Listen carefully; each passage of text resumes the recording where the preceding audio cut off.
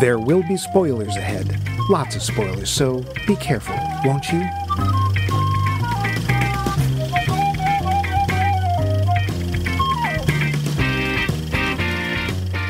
This is it, the last episode in our series, What's So Funny? An examination of comedies from then and now. And this week, we get to the most now we have had in a long, long time. Barbie was the surprise hit of 2023, often seen in double features along with Oppenheimer? Yeah, he's good. That's not Oppenheimer. Sure, it could have been. It was a thing. I just don't know why. One movie is about existential crises, a world at war, an examination of the human condition, and the other was Oppenheimer.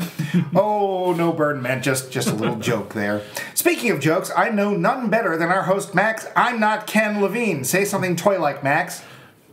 I can wear all of Ken's clothes. No, you can't. On my hand. Well, yeah. And me, I'm the Alan to his Barbie, Mike, I can't bend my knees loose. This movie was suggested by one of our listeners, Dr. Professor Rebecca Pelkey, and honestly, it's really just kind of perfect to end this series. Is that because it's a great comedy, or because it's very, very, very much not? Well, there's only one way to find out, and that's to listen to the show. And we start things off with... Poll Question. This time, last time, we asked y'all, what's your favorite musical moment in a film, be it musical or no? You sang us the praises of the following. Steve Harvey was up first with, quote, the strains of O Mio Bambino Caro playing at the opening credits of Merchant Ivory's Room with a View. Oh, wow. Actually, all of the musical moments in that film, end quote. Well, sounds like a good one. Have you seen that one? I have. Oh, was it good? It is actually very good. It's very British. Room with a View. No, I've seen Howard's End. Yeah.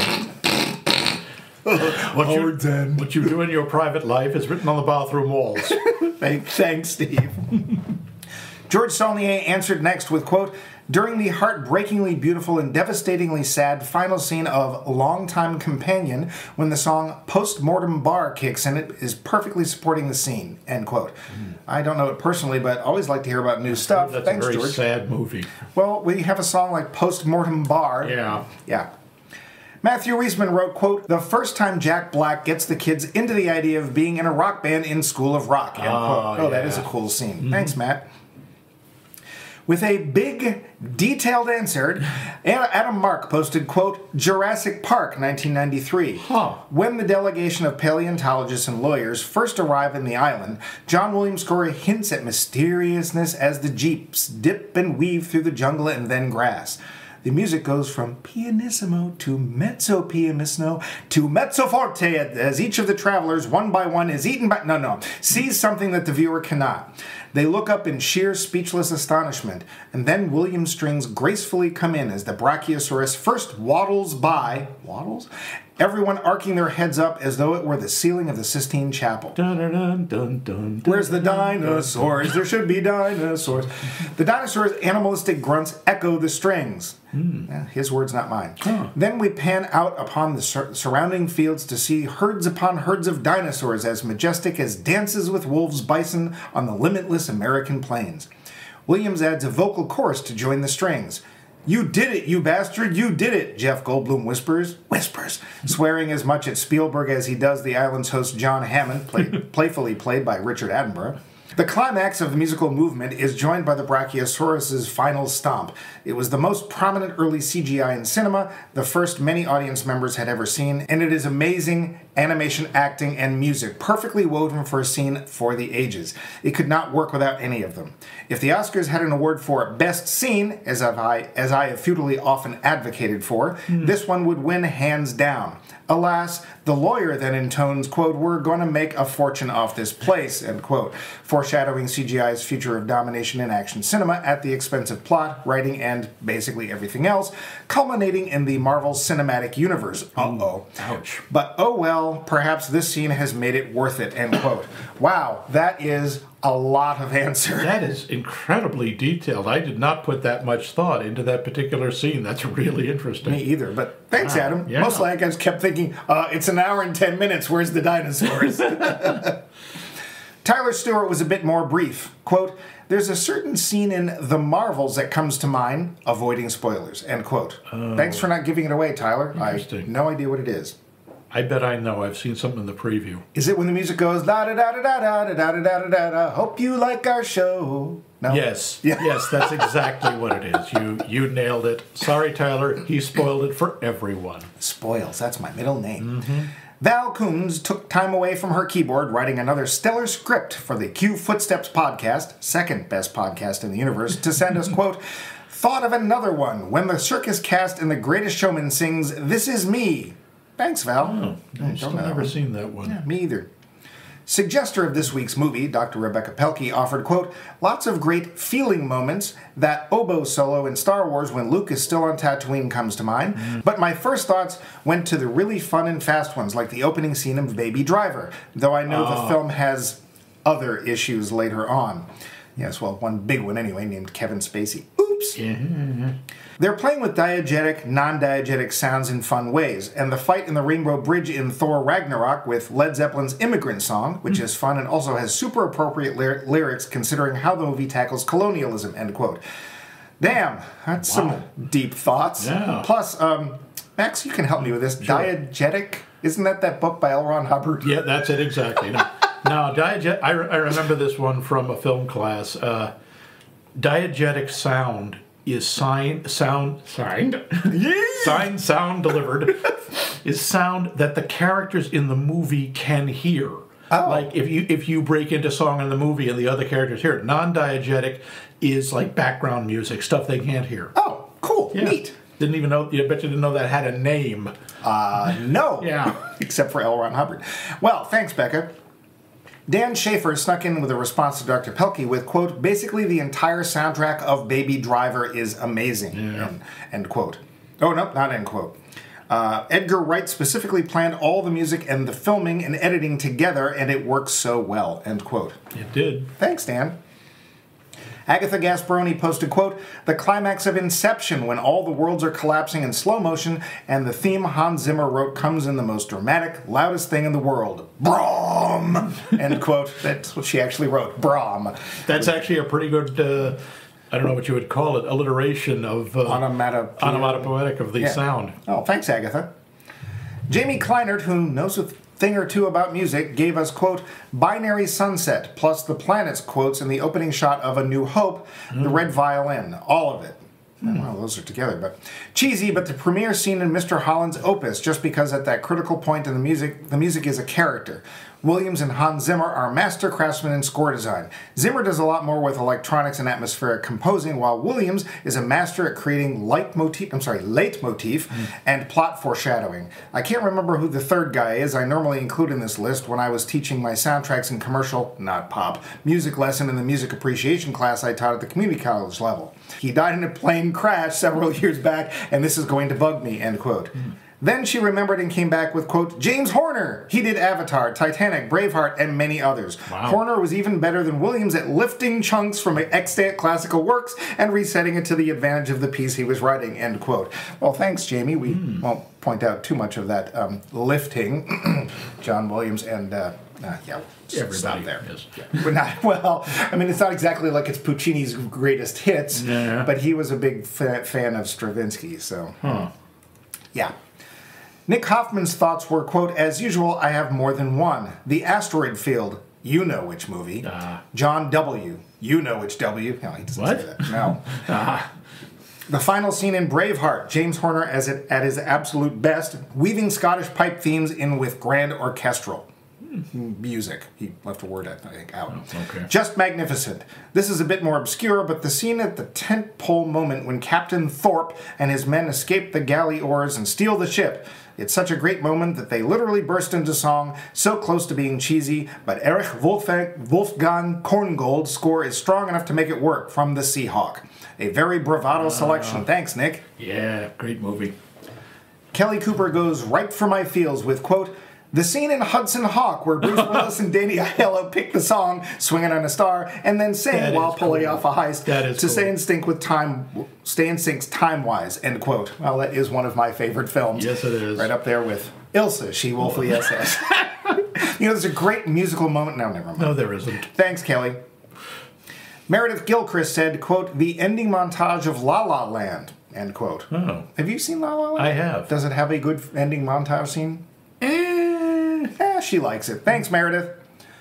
Somewhat romantically, Aaron Perez offered, quote, Righteous Brothers Top Gun, end quote. Thanks, Aaron. Charles Forsyth offered a response and a video clip, which I'm going to hold up and play for you now. No. Ooh, He said, quote, I'm going with the Black Boys, White Boys song from Milos Forman's Hair. Oh, yeah. It's not my favorite song in the musical and not the best scene in the movie, but it cracks me up every single time I watch it. It is a lot of fun. I had never seen it, and I watched it, and I was like, gay, gay, gay, gay. Oh, very. Oh, boy. They aren't even pretending. Yeah. No, but it's funny because the actors who are supposed to be on the, I guess the Army Review Board or whatever. It's the draft board. Look distinctly uncomfortable when they're doing that stuff, but yeah. Anyway, back to Charles. The comic contrast of grim military draft board turning into a men's chorus singing the praises of sexy boys was creative genius, end quote. I'd never seen this, so thanks for both answer and the clip, Charles.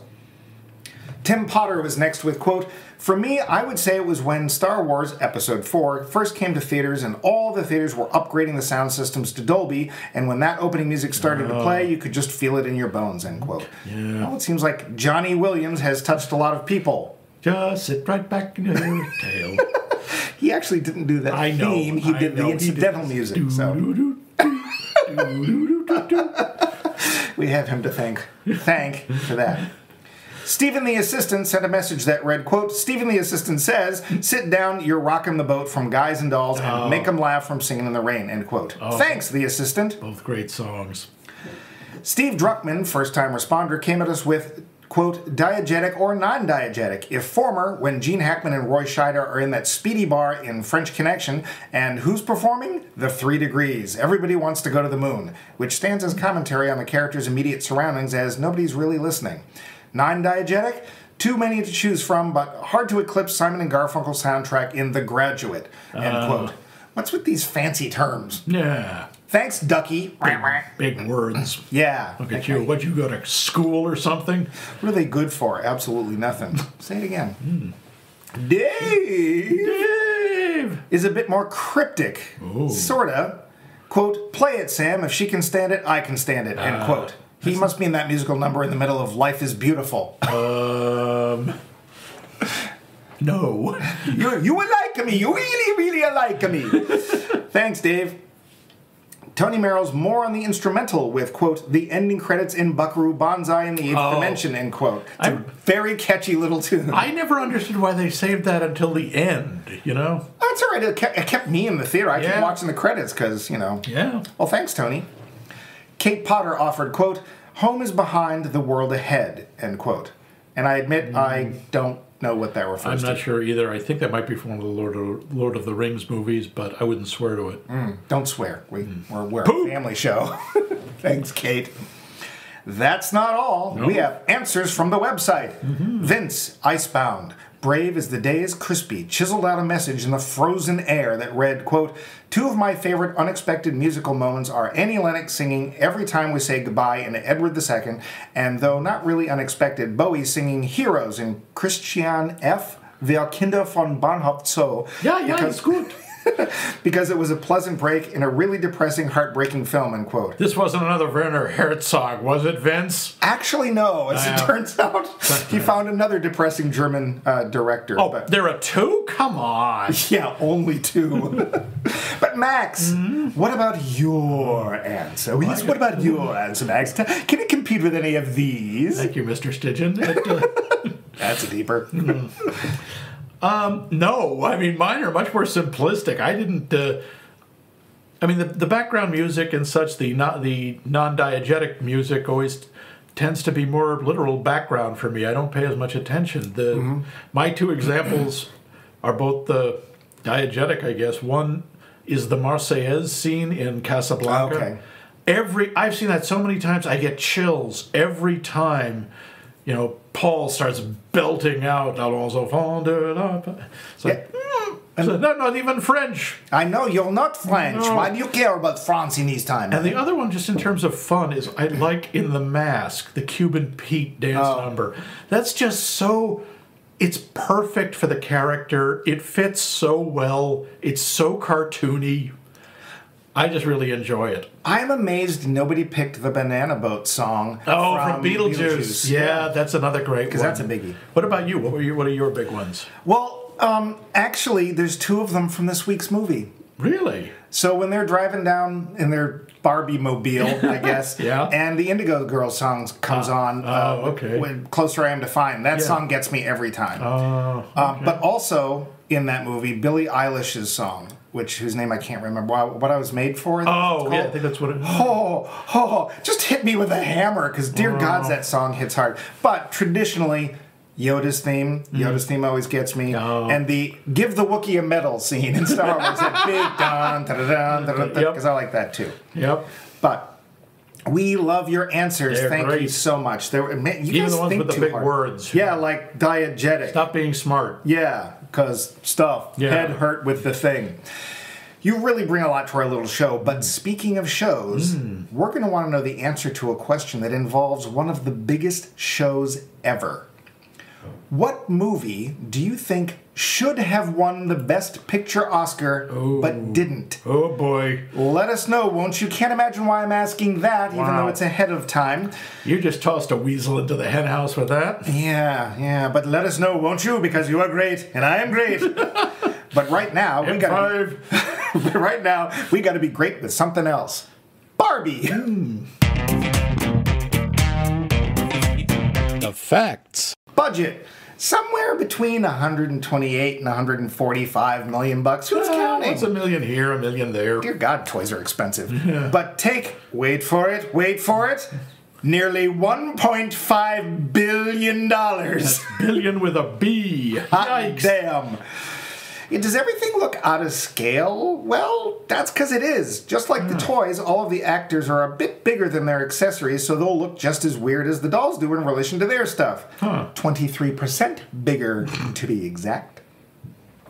One might wonder why Ryan Gosling would take this role. Apparently, he saw his daughter's Barbie lying face down in the mud next to a lemon. He took a photo and sent it to director Greta Gerwig and said, "I shall be your Ken. His story must be told." Yeah, he's an interesting guy. Yeah. The song, "I'm Just a Ken," was written as a joke.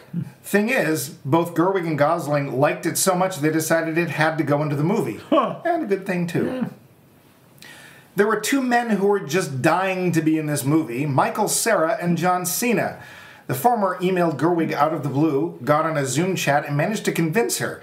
Cena said he'd take any part in it and got Merman Ken. See? Dreams can come true. Sarah, Cena. Cena, Sarah. Cena, Sarah, I'm shopping.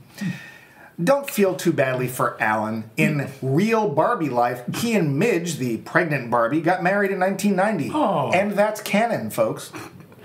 Barbie canon, sure, why not? It's pink. It's in the Barbie-verse.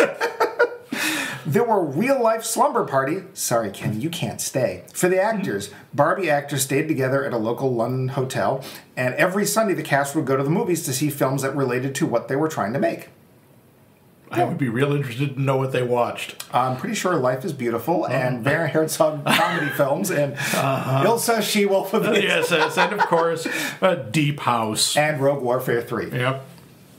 Where did Ryan Gosling find inspiration for playing Ken? Why, the all-new Mickey Mouse Club. Where else? Oh, that's right. He was a Mouseketeer. He was. He was on that show when he was a kid, and he tapped into that inner child to help him play the role. He was quoted as saying, quote, "I realized that I needed his help to make this movie, so I had to go back and make peace with him and ask for his help. It was good for me." End quote. Whose help? His inner child. Oh, okay. Yeah. Greta Gerwig offered the role of Weird Barbie to Kate McKinnon. Her response? "Oh, so it's a documentary." I love you, Kate McKinnon. Apparently they met in, was it high school or earlier? They've been friends for a really long time. Nice. Yeah. Believe it or not... I'm walking on air? No. Michael Cera knows Kung Fu. He took classes when he played Scott Pilgrim, so he was able to show off during Alan's fights with the work crew. Oh, okay. Yeah. This film was bigger than Batman. No, really. What? In its opening weekend, it took in over $26 million. The Dark Knight only brought in a measly $24.5 million. Wow. Yeah. Margot Robbie was only originally the producer. Gal Gadot was supposed to play the title role but wasn't available. Robbie gave total casting up to Gerwig, including that of the main character, but seriously, who else? Yeah, come on. Yeah. Who was that old lady at the bus stop? Oh, she was I know. Oh, who was it? That was Ann Roth. No, it was Ann Roth. And who was Ann Roth? Ann Roth was an Oscar-winning costume designer. Yes, she started in the business back in the 60s, and she was 91 when this scene was shot. Wow. While she didn't design costumes for Barbie, the scene was so important to Gerwig, she fought to keep it, stating, quote, "If I cut the scene, I don't know what this movie is about," end quote. So, good for her. She also won an Oscar for the costumes for Ma Rainey's Black Bottom. See our entire episode on Ma Rainey's Black Bottom. Cool. I mean, she's sort of like the Edith Head of today. Yeah. Now we need a new one because this one's wearing out. Yeah. And the big trivia. Only Ryan Gosling was nominated for an Oscar this year, as well as America Ferrera. America Ferrera. Greta Gerwig and Margot Robbie were not, even though the movie is up for Best Picture. Gee, I'm sure that's just an oversight. It has nothing to do with the fact that only 8 women have ever been nominated for Best Director, and only 3 have ever won in, 80 years? Might be more than that at this point. I think the first, 1920. It's got to be close. Yeah, but they only invented women 80 years ago. Oh, that's right. It's like gay people in the 70s. Okay. And black people in the 50s. Yep. All right. So a little trivia about the Barbie doll herself, because it is connected. What's her full name? Barbara Jean Smathers? Nope. Barbara Millicent Roberts. Okay. When was that ever put in a box? It's not on the box. It's a trivia thing I remember from the Netflix special, The Toys That Made Us. So it's not actually canon, I see. It is canon. That was that's what Ruth Handler said. Barbara Jean Smathers, and I wish I could remember where that name came from. That is familiar. Isn't it? Well, write us in and tell us who that is. Barbara Jean Smathers. I don't know. As shown in the movie, Barbie was indeed an idea brought to American fruition by Ruth Handler. After watching her own daughter, Barbara, play with dolls and imagine them in adult situations. No, not like that. Just like in careers. She decided that the plethora of baby dolls needed to make room for something different. She, her husband Barbara, and son Kenneth, let that sink in, were traveling... Yeah, Ken suddenly gets much more murky. Ooh, yeah. They were traveling in Germany when she came across a German doll called Bild Lily. It was really built. Now it's B-I-L-D. I believe it means color. Yeah. I should point out, Bild Lily was based on a comic strip in Germany. Also called... What kind of character was Lily? Well, they were very vague about that in the Wikipedia article. She seemed to be a career girl. She was highly sexualized. There's implications she was a hooker. She had a career. She was a working girl, yes. She did. In a working world.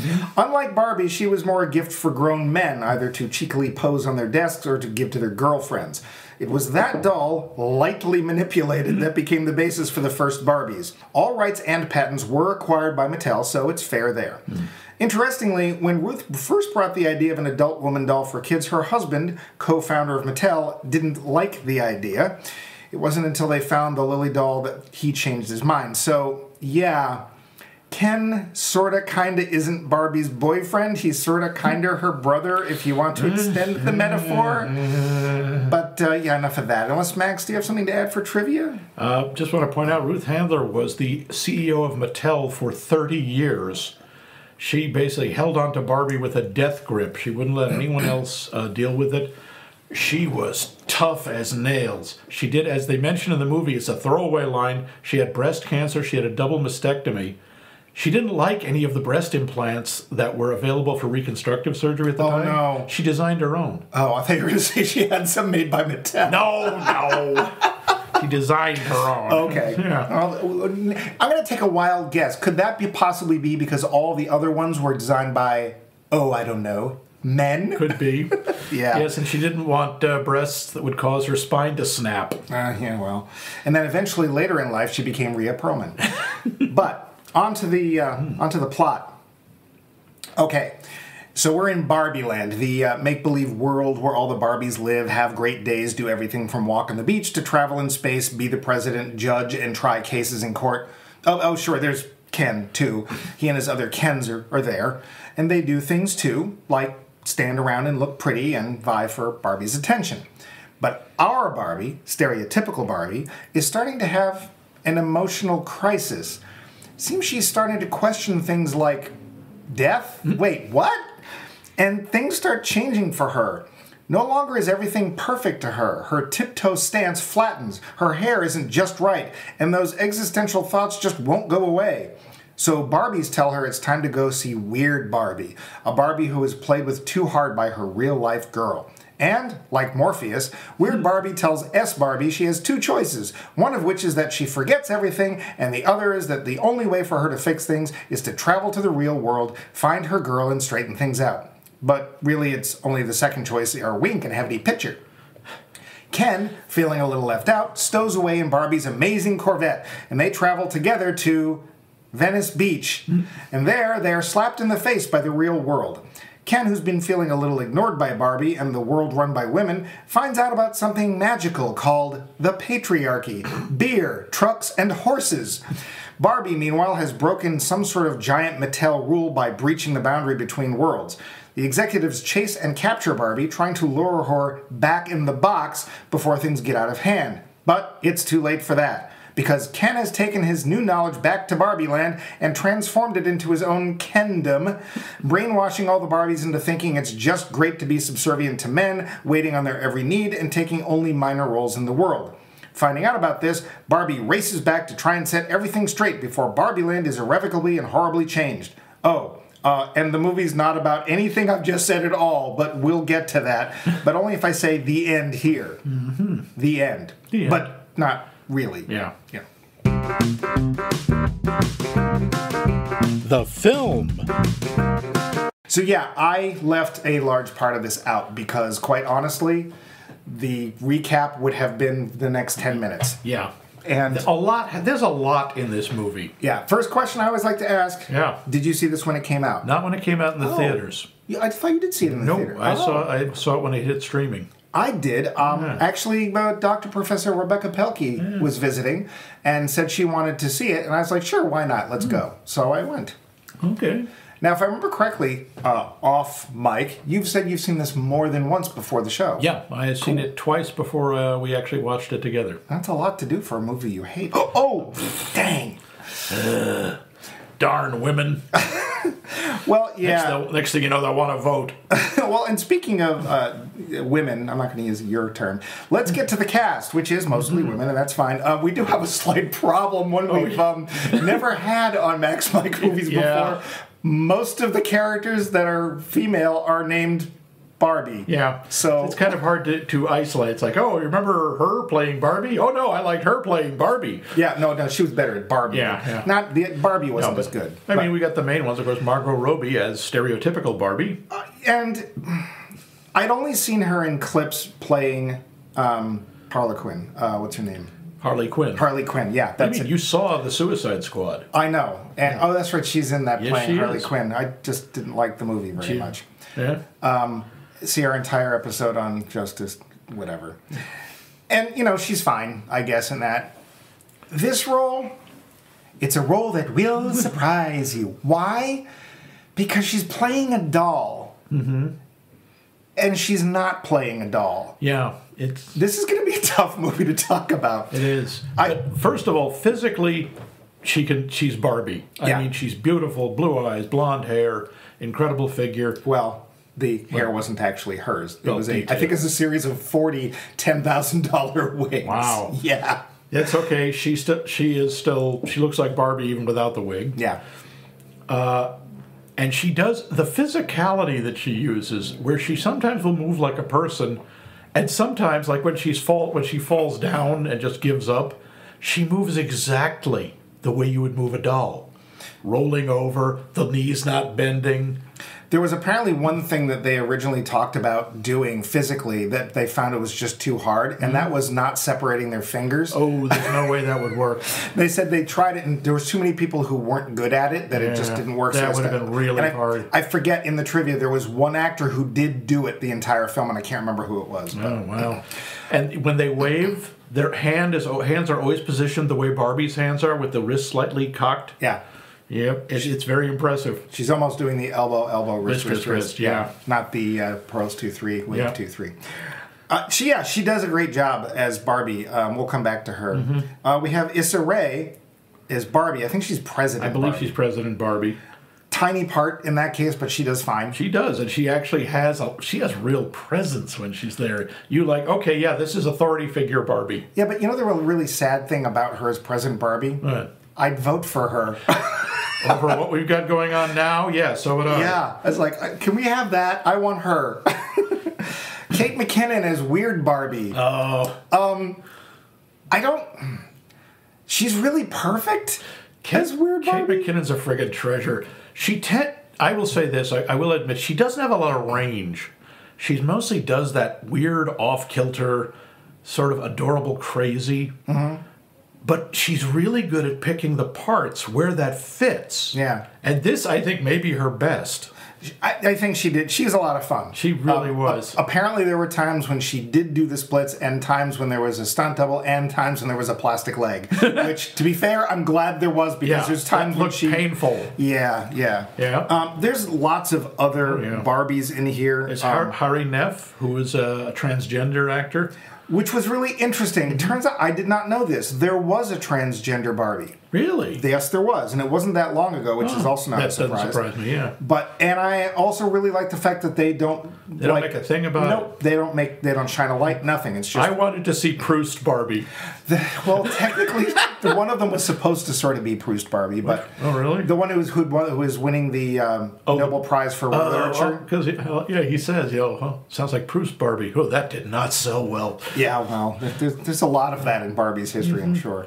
There's a bunch of like hidden celebrities in there too. The pop star Dua Lipa. I don't know her, but yeah, she's pretty big these days. She's in there. Guy, I cannot pronounce his name properly, but he's the guy who's playing the new Doctor Who. He's one of the Kens. Oh yeah, it's Ncuti Gatwa. Yeah. And the thing is apparently he found out about getting Doctor Who while on the set, and Ryan Gosling is a huge Doctor Who fan, so apparently Ryan Gosling was geeking out like crazy. And of course, we got John Cena as the mermaid. The merman. Merman, excuse me. And Emerald Fennell, she's Midge. Yeah, pregnant Midge. Pregnant Midge, yes, excuse me. And Simu Liu, Shang-Chi is another Ken. And I'm sorry, during the fight scenes, I'm like, oh, this is already over. Come on! I just thought he was really cute, but that's just me. Oh, he's friggin' gorgeous. Yeah, and he's built nice too. It doesn't hurt. We have, of course, as another. Oh, actually, he was Alan. We have Michael Cera, who, if you want moist Barbie, this. He was. I thought he was really good as Alan. I thought he nailed it. Yeah, he did. Honestly, what he usually does. He's moist, soft and wet at it. He feels like a paper towel slightly soaked in milk. Yeah. And I just like the little lines, there are no multiples of Alan. He's just Alan. And he just, confused about that. He's also the only one in Barbie Land who swears. Well, excuse me, who swears without having it bleeped, because the president says, mother effers, but he says Christ at one point. Oh. Christ, turn that song off. Well, now that's not swearing, that's blasphemy. That's different. It's very strange for one of those sort of characters. That's true. But yeah, he's hilarious, I think. And honestly, I wanted to see more of Alan, because it's like, okay, so he's Ken's best friend, but I don't think Ken ever speaks to him. I don't think any of the Kens talk to him at any point. You can tell, like, Alan's shorter than Ken, like, in real life, doll life. And Ken is the guy that you have to have on your baseball team, because otherwise you're going to have an odd number. Yeah. So, that's the other thing. You look at Ken, you look at any of the Kens, and you look at Michael Cera, and that line he uses, I can wear all of Ken's clothes. No, you can't. Well, you can, but you shouldn't. They would hang on you like a tent. Yes. And then there's some other guy in this film. I'd never heard of him before. Ryan. Bird something. Yeah. Ryan Gosling is starting to work my last nerve. Are we having a whole other Kevin Kline syndrome? Don't name the Dark Prince. When was the last time you saw Kevin Kline in anything? I saw him in an off-Broadway production of Something in the Air, and he friggin' killed it. And when was that? That was about 8 years ago. Well, there you go. I think you're fine. But now Ryan Gosling? Ryan Gosling, I'm not sure yet, because I don't know how much of it he sings. I know he sings the song I'm Just Ken, but you know who's backing him up on that? No. Friggin' Slash from Guns N' Roses and Wolfgang Van Halen, son of Edward. Okay. Yeah. Really, so Eddie? He's got some help. You know, Wolfgang. Yeah, why don't you just name him Hold My Head in the Toilet Van Halen? Oh, come on, the Van Halen really kind of it's better than the Wolfgang. So yeah. He takes his part and just runs with it. And quite honestly, Ryan Gosling is not an actor that I've particularly enjoyed. He's somebody who always seems to have this little smirk, and sometimes at inappropriate parts, like, I don't know, Blade Runner 2049. Yeah, but he does a remarkable job in La La Land, which was not a movie I particularly liked, but he and Emma Stone were really good. Yeah. And in this, I gotta say, I do understand why he got nominated for the Oscar. Yeah. He has an incredibly difficult job. Ken has to be both pathetic, annoying, unlikable, and sympathetic. And he does it. Oh, you forgot one. Stacked. Ripped. Because, quite honestly, Ryan Gosling has never looked better. Yeah. And it made me uncomfortable. Yeah, Ryan Gosling looks burnished in this. He's actually more hypersexualized than any of the Barbies. Yeah. Like, all of them, even when they're wearing swimsuits and stuff, it's more like Sunday Circular type stuff. They're wearing like one pieces and they have like overshirts or some such, and he's out there, vest and no shirt. Yeah, gay. You said it, not me. Yes, I did. Yeah, there's a Ken party going on, and they're not going to film that. Yeah. And the other part that's really surprised me a little is one we don't see, and that's the narrator, Helen Mirren. Helen friggin' Mirren. Dame Helen Mirren. And it's funny because I'm not usually good with voices, but she comes on and it's like, oh, it's Helen Mirren. Yeah. Like, I did know it was her. Yeah. And she brings a very interesting tone and note to this film because she's kind of letting us know from the start that, yeah, it's about Barbie, but it's not really about Barbie. Yeah, but don't get too serious. Yeah. But really, maybe you should. Yeah, that's one of the confusing parts. Yeah. Also, she just, fourth wall? What fourth wall? She actually names the actress in this. She does. When Margot Robbie is giving that actually very moving speech about how she does, she's not pretty and she's not stereotypical Barbie pretty anymore. Note to the filmmakers, Margot Robbie is not the person to cast for this message. I know, right? Yeah. I'm not beautiful. Just please, shut up. Stop it. Shut the Stop it up. Stop it. All right, fine. Yeah, whatever. So it's a cast that ranges from really took things and ran with it to very good.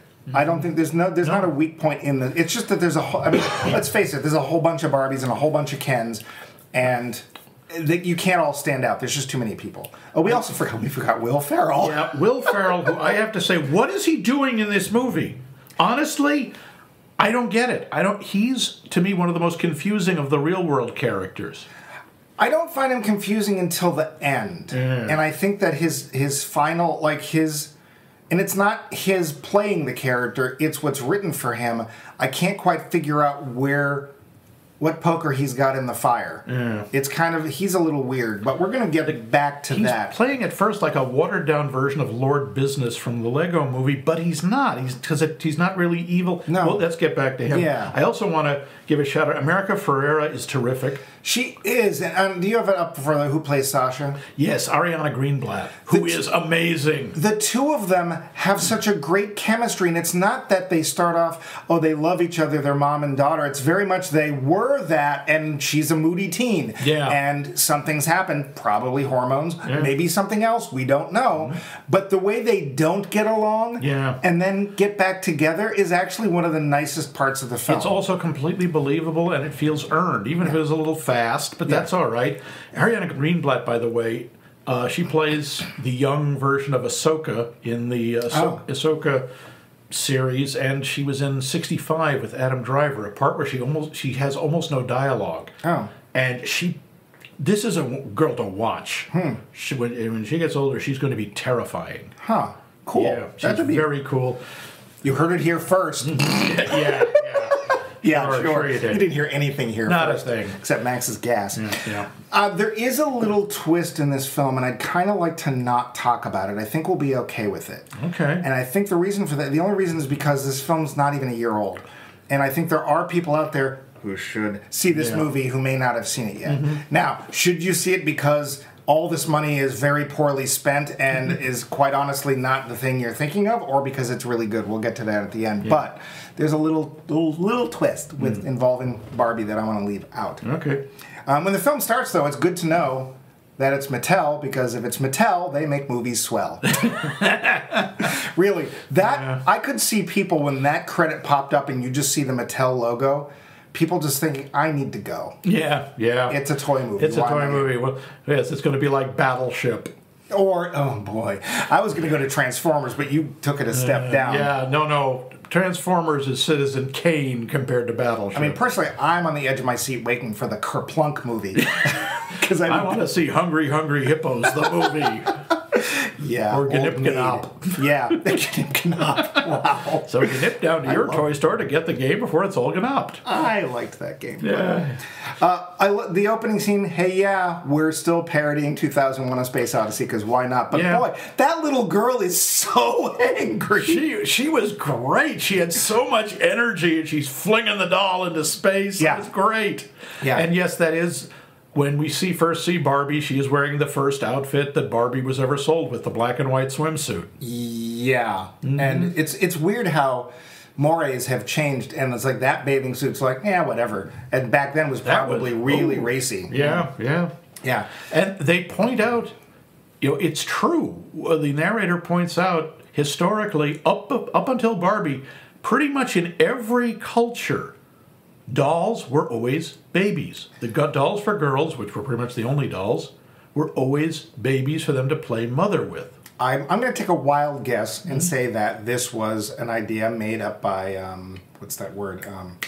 Men. Yeah, very likely. To basically just corner women into the idea that that's what their life should be about. So, and I think that is one of many comments this film might be trying to make. What do you think? I think it's entirely possible. Yeah. There is a really weird but good mix of fantasy and reality in this film, because we start off in Barbie Land, where everything is Barbie-rific and everyone's Barbie. Everything's pink. Everything is that pink. Yep. Apparently, this film actually caused a shortage of that color paint. Like, there was a worldwide, we don't have any pink involved right now because Barbie used it all. But it's the Barbies themselves, and I definitely want to come back to the metaphor, because that's going to be a little later on. But there's definitely a hint right from the start that the Barbies are not oblivious of things beyond their boundaries. Because... Well, sort of. They know the real world exists, but they have this very distorted view of what it is. They think that because everything in their world is female-run, the real world is too. And again, we'll come back to that, but they have things like courts and lawyers and stuff, as opposed to just a Barbie named a lawyer with a briefcase, and the little girls would know what that was. Yeah. So it's like they're both playthings, but they're not the mind of a child entirely either. Not entirely, because one of the first things we see is the Supreme Court, or their Supreme Court, and the lawyer there is arguing a real court issue. Is the Citizens United court case in 2010 that made corporations people legally. Yeah, one of which many have said it was a huge mistake. Huge mistake, but it was adding on to a ruling in the 1990s that started this. This basically codified it and kind of broke things. But yeah, that's I don't think something you get a lot of 8-year-old girls discussing. I wouldn't think so. Or 8 to 12, or however they. I don't know. And then we get to Ken, whose his job is beach. I do like that. That kills me. And then I'm not a lifeguard. No, I'm not qualified. I'm just beach. Yeah, I beach. And then he meets another Ken, and they have a beach off. And they're threatening I'm going to beach you off. They're beach you off. It's like, stop saying that. I think at that moment I realized, okay, this movie is really, really not. Maybe not even at all for children. I don't know. The thing that amazes me is that somebody at Mattel, some group of people, would have to have approved this script before it was made. I would assume, and it points out, like, the fact that the entire board of directors of Mattel, at least in the movie, I don't know about in real life, are all men. Right. Now, there's also a point that comes a little later on when they make it to Venice Beach, and the question of the sexual nature of Barbie and Ken comes up, and they are both fully aware that neither of them has genitalia. Yeah. Although Ken said, I have all the genitals. So there is this weird mix, especially when we get existential crisis Barbie with magic hair. I like when it's another thing where the fourth wall breaks. When, oh Lord, I knew who this was too. Whoever's singing the theme song, Pink. Okay. When she's like P, perfect. K, cool. And then when Barbie's having her crisis, she's like, P, panic. I, K, death. Like, what? It's referring to a German word meaning death. No, it's not. Death with a K. Yeah, and speaking of that Barbie song, it's really catchy. Yeah. And it's not alone, because I honestly thought the Ken song is really catchy. Ken song is very catchy, and the dance number, and I'm really annoyed to find that Ryan Gosling appears to be able to dance as well. Well, I mean... Simu Liu I knew could dance. Well, and I would say even if you're able to overlook the weird, less than childlike references that Barbies are making, as soon as we get to weird Barbie, the movie starts adulting. Yeah, right. It really does start to show you. No, this is the adult perspective on it. Yes, the Barbie, and I like the idea that she represents all weird Barbies, right? Because at one point Gloria says, "Oh, I had a weird Barbie." Yeah. So I do have a question for you. Where does Ken live? Nobody knows. Even Barbie doesn't know. None of them know. I mean, they ask, where do the Kens live? And she's just like, I don't know. And eventually, they take over the dream houses, and Ken turns one into his Ken's Mojo Dojo Casa house. That's one of the most fun and most disturbing things about Ken is he is a large child. All of his reactions are childlike, except for the fact that he wants to have sex with Barbie.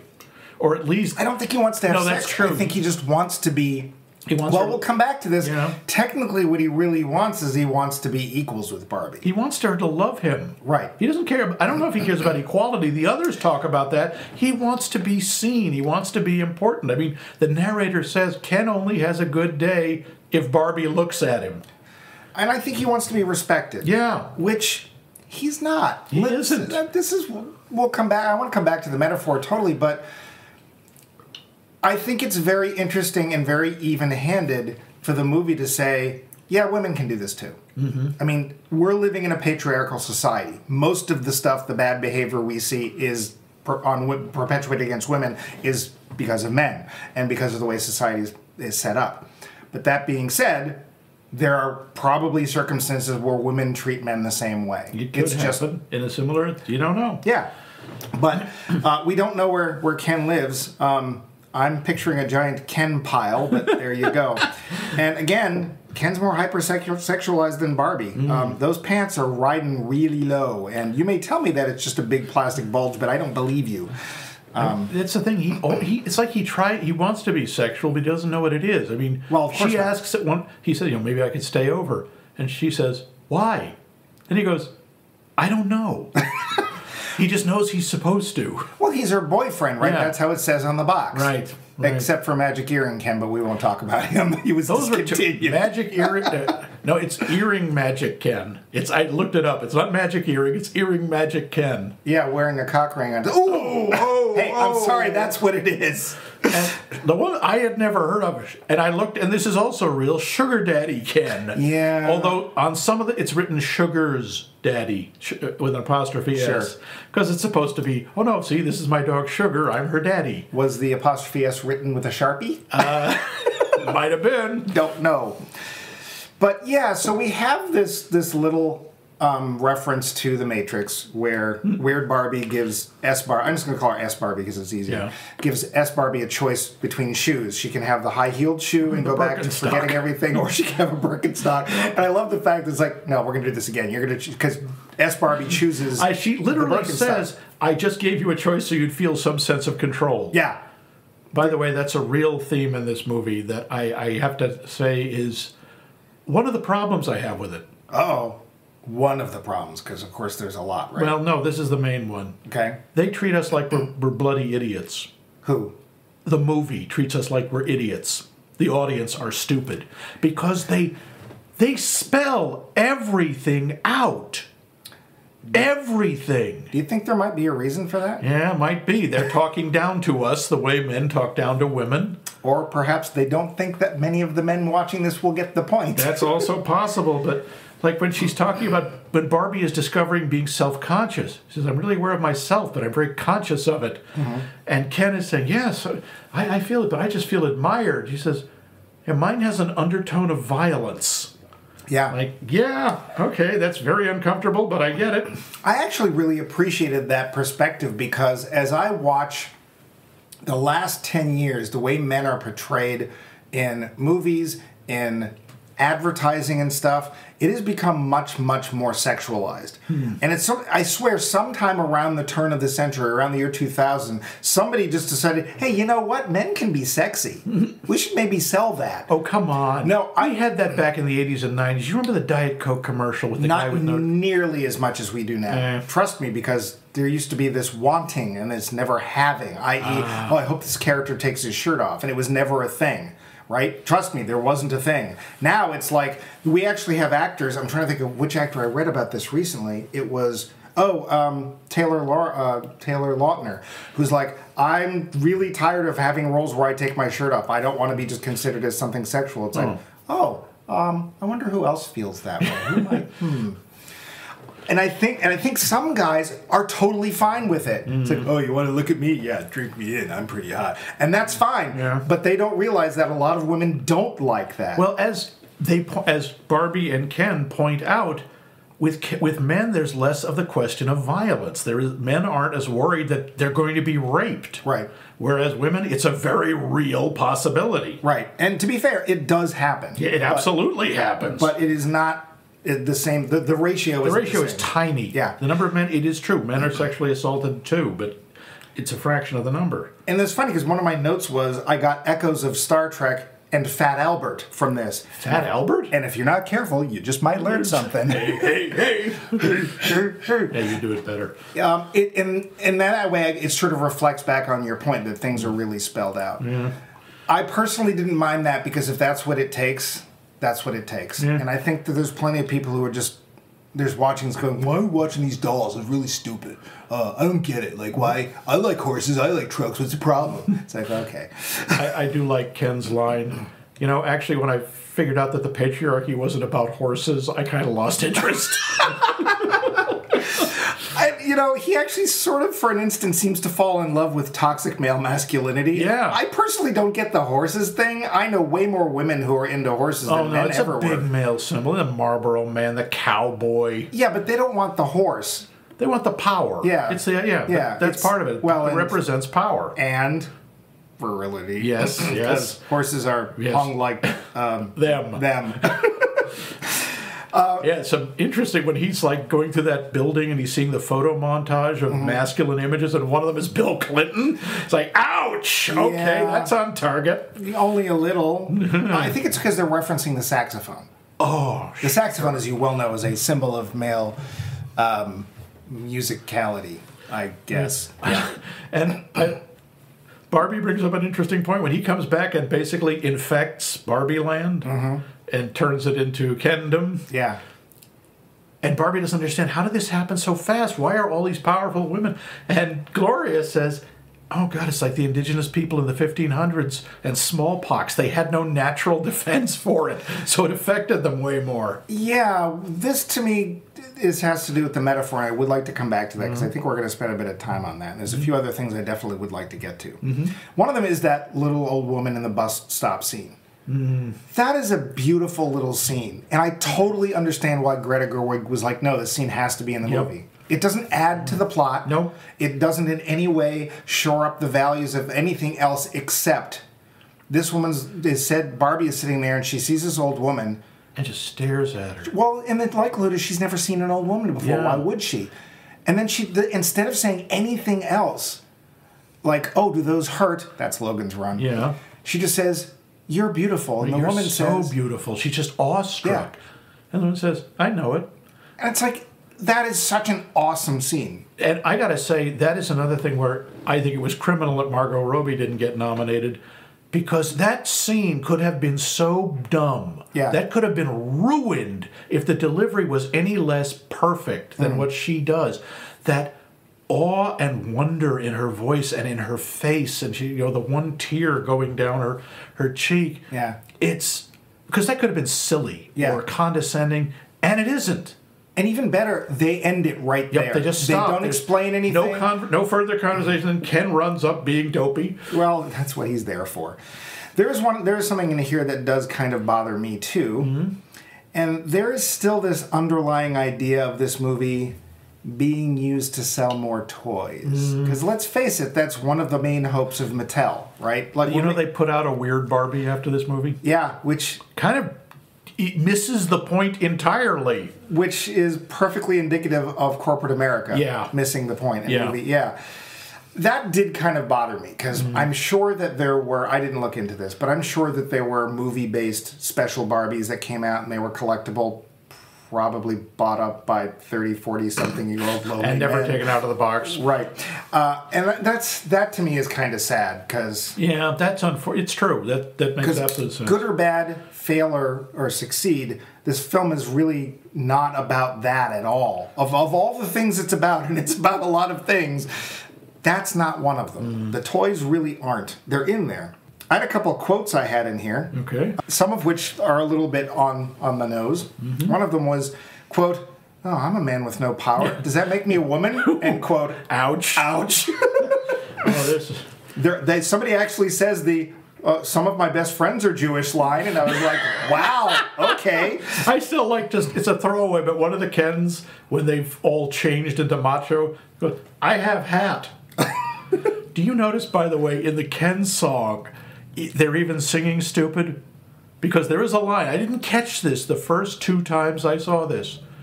But he says, the one line says, "My name's Ken," and they all respond, "And so am I." Not "so is mine." They get it wrong, and "so am I." Yeah. At one point, Ken says, "Horses are men extenders."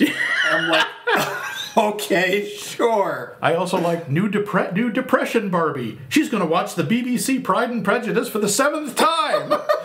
She's eaten a family-sized bucket of Starburst, and now her jaw aches. I'm going to wear my pajamas 11 days in a row. Okay, depression. There's one where, there's a quote, "I was in a dream where I was actually interested in the Snyder cut of JLA." Well, and Alan's line was it's not the first time an Alan's escaped. All of NSYNC, Alan's, yes, including him. How about the Ken's response when Barbies are pretending to need help? "Here, let us show you." Oh, God. Or, "I'll play the guitar at you." At you.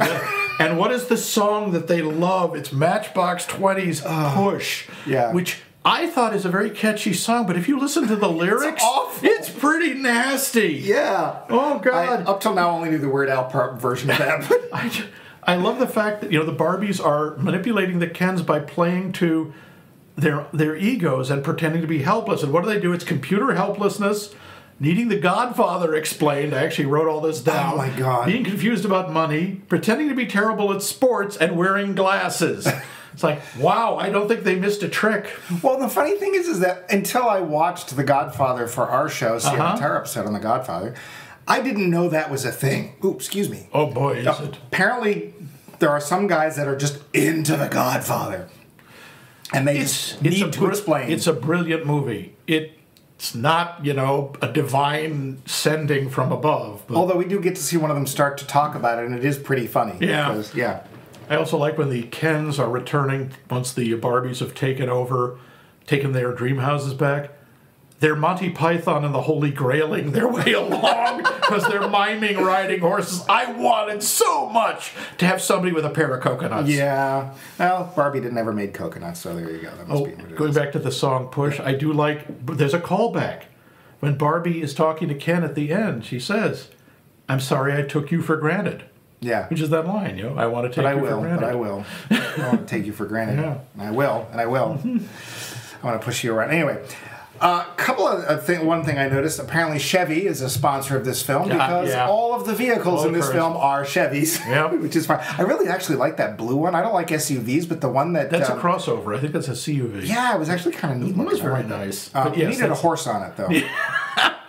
And I do like when, I guess they're Suburbans, those big black Suburbans pull up. Dear God, they're gigantic. Should I get, she's getting into that scary black truck car that I kind of want. There were some things I thought also were interesting, that even though Barbie's in charge in the beginning of the film, there's still this big emphasis on appearances. Oh, yeah. Like, it's not... They're not... This isn't the point where appearance is trying to please men. It's just Barbies are like... There's this whole strata of you have to look good and seem like you're feeling good. And whoever's in power, doesn't matter who it is in Barbie Land, hides and buries their emotions. Like, that's... Which is interesting, because that's usually considered a male thing.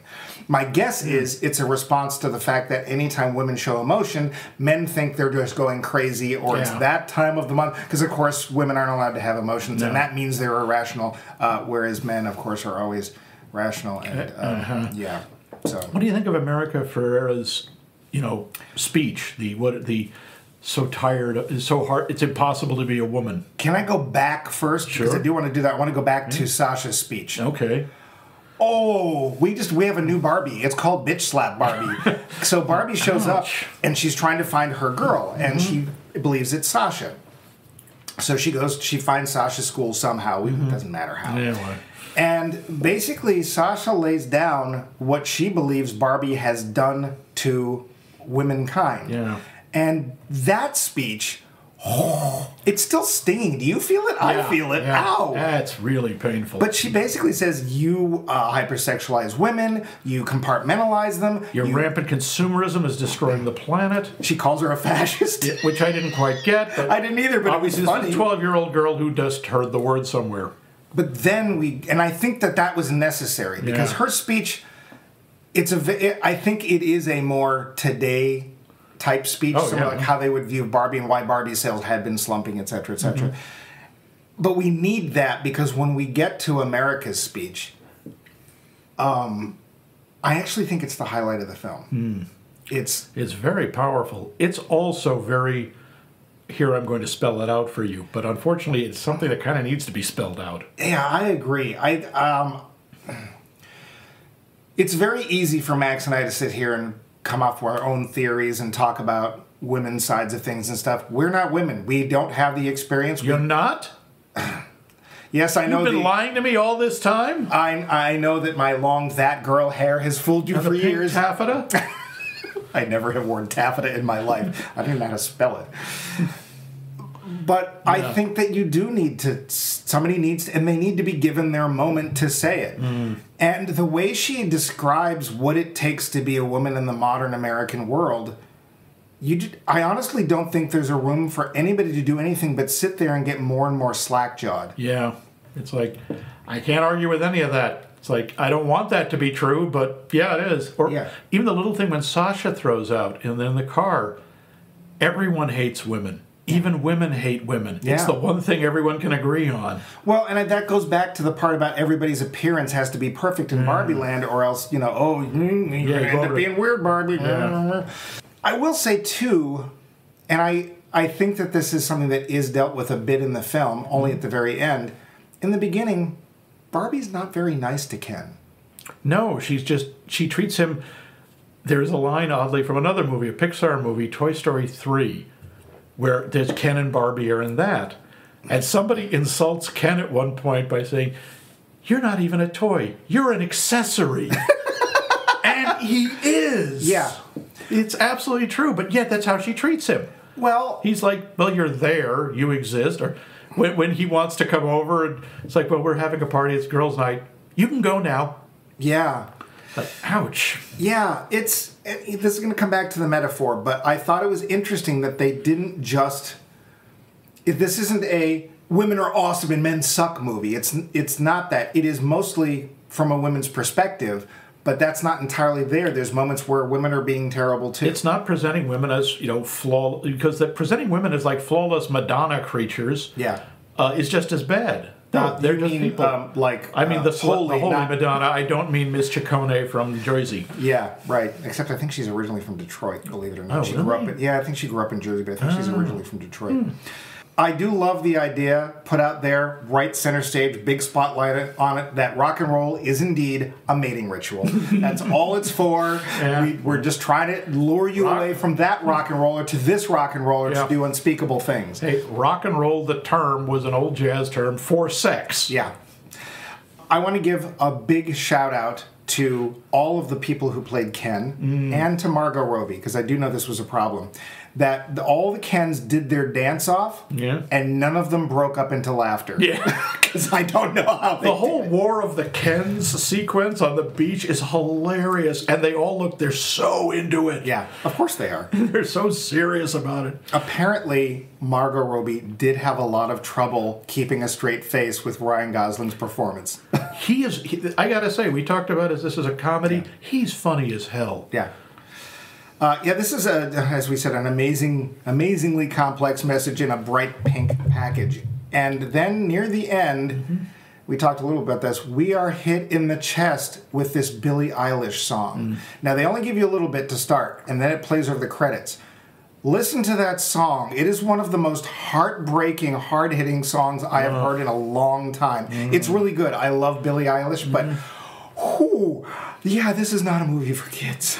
Oh dear! And what? No, it's a good thing. Yeah, no, but it hurts. Yeah, and as I say, it hurts so good. Yeah, but what isn't this movie about? Self-awareness, inequality, politics, maturity, existential, sexual identity, gender roles, everything. Yeah, it is trying to do a lot.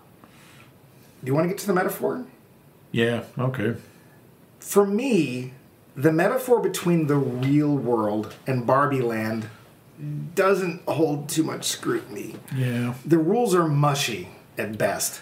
That's the thing. It appears to be perfectly easy for anyone to travel between the two. Right. They just don't, which means... Why is the FBI monitoring the people coming from Barbie Land? It's a big deal. Yeah. We don't know why. Well, and then it's like, the dolls are influencing the real world, because when Ken goes back and changes Barbie Land into a Kendom, literally in seconds, the factories are already making the Ken Mojo Dojo Casa House, and there's already a movie that's already made money before it's been made. Yep.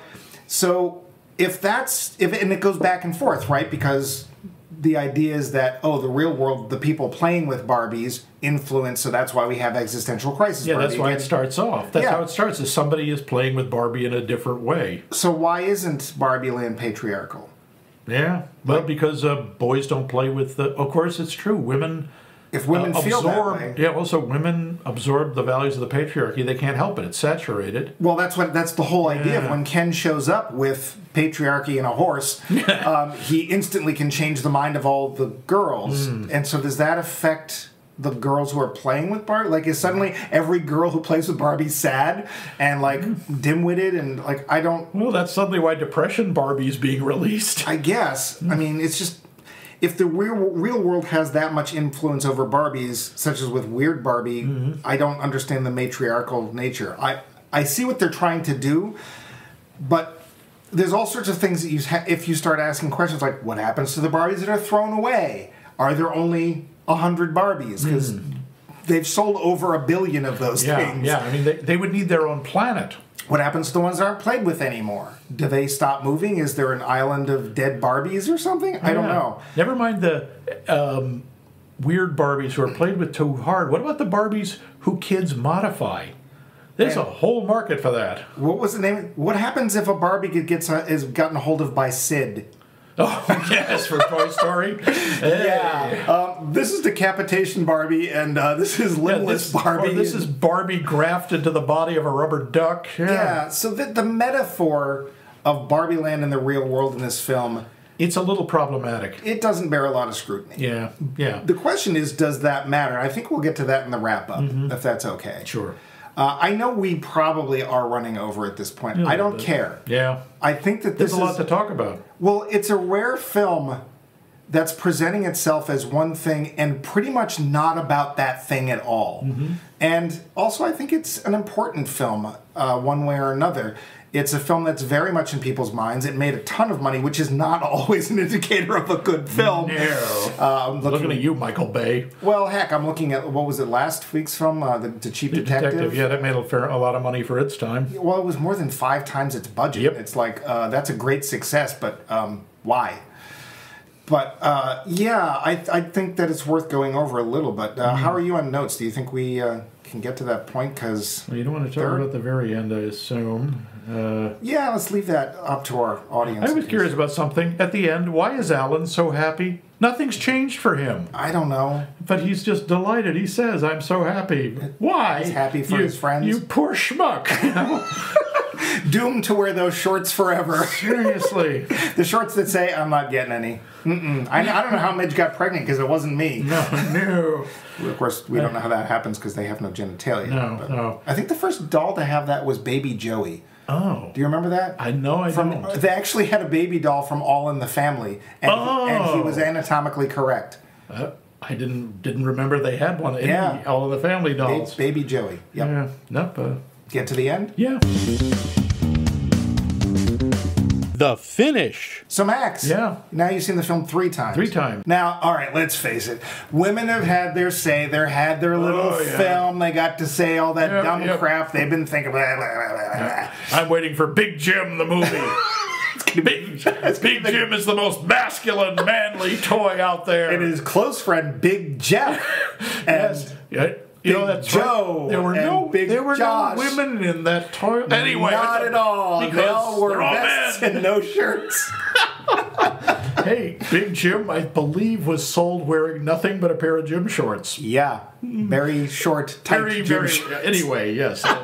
So anyway, Max, women have had their say. Yeah, women, blah blah blah. They've had their little movie. Get me a brewski-beer. Yeah, I love that. Why isn't there a beer called brewski? Yeah. I don't know. Yeah. What did you think the first time you saw it? I wasn't sure. The first time I saw it, I had no idea what to expect, and it was not what I expected. And I was like, wow, what it's saying is important. I'm not sure if it's a good movie. Okay. I also wasn't sure how funny it was. Then the second time I saw it, it's like, okay, this is pretty funny. Okay. Third time I saw it, like, okay, this is funny. It's really well directed. It moves along well. I think it's trying to do a little much. And sometimes it gets a little unfocused, I have to say. And you can argue that maybe we need to be hit over the head, but after a while I got kind of tired of being hit over the head.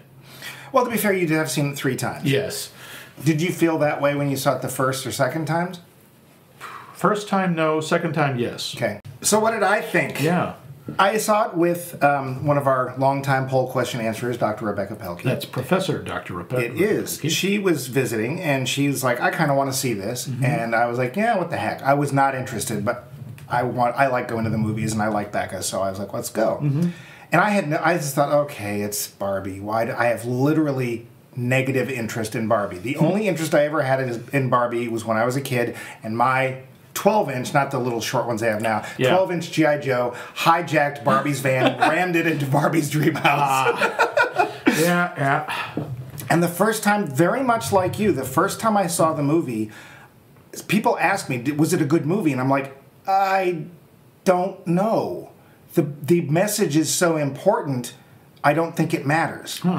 I didn't feel as hit over the head as you did, not at all. In fact, when it was very obvious, I didn't care, because again, I thought it was important. Okay. The second time, very much like you, I could sit and watch it as a movie, and it is funny. Yeah. It is a perfect film for this series. You know, what's so funny? A lot of things. Yeah. A lot of the funniest parts, I will have to say, do go to Ryan Gosling, because he's such a doofus. Well, he is. He's a more comic character. But we have some other really nuanced performance. Rhea Perlman as Ruth Handler is wonderful. It's such a small role. No pun intended. It is such a small role, but Yeah. She, like the woman in the bus stop, is so in control of herself. Yeah. There is no doubt. There is nothing. I did what I needed to do. I did what I did. What I did was right, and we are where we need to be. And she's not panicked when the bad guys show up. Nothing. Mm-hmm. Well, she's dead, so well, she's a ghost. I mean, Farrell says her ghost has an office on the 17th floor. Yeah, there's another metaphor we're not going to look too hard at. Yeah. It moves along very well. It's about 2 hours, and it moves along. It's fun to watch the whole time. It has just enough music, not too much, because we don't need it to be a musical, which I'm glad it's not. I think the message is very important. I think it's well acted. I think it's well written. Is it best picture material? Here's the problem. I don't know that I've seen it. Oh, no, I saw Oppenheimer. Is it a better movie than Oppenheimer? Because you've seen both, haven't you? Yeah, I have. What would you say? I'm going to say Oppenheimer's probably the top contender at this point. I don't know. There's a bunch of the others, The Holdovers and American Fiction. I haven't seen American Fiction, or was it Life? Someone falling down. I can't remember. There's a bunch. I've seen slightly fewer than half of the Best Picture nominees. Yeah, I would put this up against Oppenheimer. I think it's a very different kind of movie. It's a lot shorter. It's only 2/3 the length of Oppenheimer. Yeah, or Killers of the Flower Moon. Also a remarkable movie. Very different types. Yeah. Honestly, I am so happy to see a comedy nominated. Yeah, they don't nominate comedies, and they almost never win. I think they've been like 4. Yeah, Life is Beautiful, Ilse She-Wolf of the SS, Deep House, and World Warfare 3. Yes, that's right. That's all 4. Yeah. I think that it does have some structural issues. We talked about the metaphor. The metaphor doesn't make sense. Yeah, it doesn't quite hold up. There's rules. It's like when Harry Potter can suddenly do that thing that magic can't do that except this one time when it can. Yeah. There are weird things about the influence back and forth that don't really bear scrutiny. It's such a minor point, I don't really care. Yeah. When we've talked about this many times, when the film is like, when there are issues with the storytelling, or there's issues with the story or the logic, but the storytelling's so good you don't care, this is one of those Yeah, points. it's not. The storytelling is so good. The performances are so good. The direction is so good. And the message is really important. Yeah. Why women don't have this much opportunity to do stuff in anywhere, especially Hollywood, I don't know. They're obviously fully qualified. Let them go. Oh, that's all. That's a multi-part show to answer that. But Yeah. Well, and we can't answer that. but too. yes. But So we like it. Good Yeah. movie. Go see it. yeah, If you haven't, you probably have, because a lot of people have. But yeah. It's even with us talking as much as we have, I think it will surprise you. It's a film that will surprise you. But yeah, so that's the end of that. But we do want to talk about our poll question again, because we want to know, and don't know what brought this to mind, but what movie do you think should have won the Best Picture Oscar but didn't? Do let us know, and let us know by emailing us directly at us@maxmikemovies.com. You can also go to our website, which has every episode all separated with little dividers, and they're all set around with fever trees, and never mind. That's the Great Limpopo River. Sorry about that. But all the episodes are separated. You can leave comments. You can leave answers to the poll question. You can give us ideas for series or movies we should watch. That is, of course, at maxmikemovies.com. If you'd like, you can leave us a message on our social media, the one and only that we're on, which is Facebook, Max Mike Movies. And again, if you think we should be on Brewski or, I don't know, Instagram or something else, let us know. Mastodon, So far, whatever. nobody has. Let us know. We can do that. And last but not least, if there is a podcast out there, we're on it. So Max Mike Movies is the name of the show. But this is over. We are done. Yeah. There's no more comedies. There was only 9 ever. Yep. Nothing is funny ever again. No. But Actually, next week it won't be. no, it won't. What are we doing next week, Pinky? Well, one day I was looking at my YouTube feed, and what pops up but a little video about Patton Oswalt. We don't need to know about. Oh, Patton Oswalt. Okay. A little video about Patton Oswalt going into the closet Oh, what? at the Criterion Collection to pick out his favorite films from the Criterion Collection. So Patton Oswalt, and we did get permission for this. We did. We contacted Mr. I contacted Oswalt. my close personal friend, Patton Oswalt, who we are now best friends, and we're going to live in a house on the moon and fight Nazis. No, we talked to one of his, I think, publicists or management team or what have you, and said, we'd like to do this. Is that okay? And once they understood that, A, we weren't actually asking for money, and we weren't asking him to appear on the show, we just wanted to use this, they were like, yeah, go ahead. Although, heck, if Patton is listening, Yeah. and wants to be on the show, we would love to have you. Yeah, well, send us an audition tape, but... Yeah, because we've required that in the past. Oh, yeah. But we are going to do a little series called Because Patton Said So. And it is based on his list of top films as seen on the Criterion Collection. And we are going to showcase the first of those films next week in our series called Because Patton Says So. And it's a film I'd not heard of, and it actually would have fit in with a series we did a couple back called Walk the Dark Street.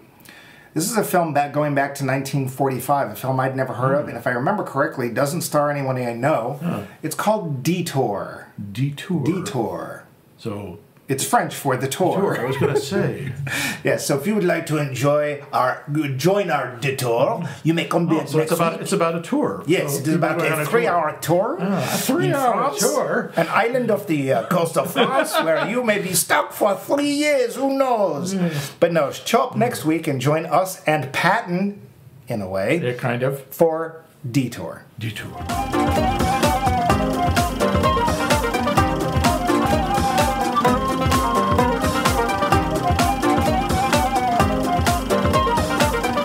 This has been a co-production of The Voice of Max and The Movie Wrench.